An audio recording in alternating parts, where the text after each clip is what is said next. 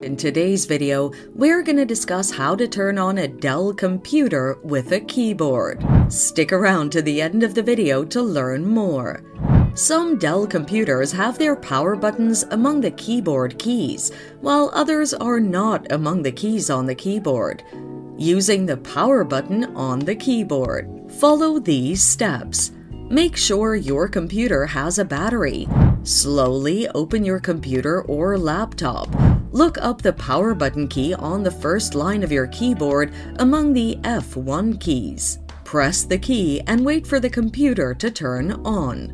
Using the Ctrl and Escape keys, follow these steps. Make sure your computer is off. Remove anything connected to the computer. On your keyboard, locate the Ctrl key and press it simultaneously with the Escape key. At the same time, power the computer with its charger. The welcome screen of your computer will appear. And there you have it! You can turn on a Dell computer with a keyboard using the different steps discussed in the video. Thanks for watching. Till next time.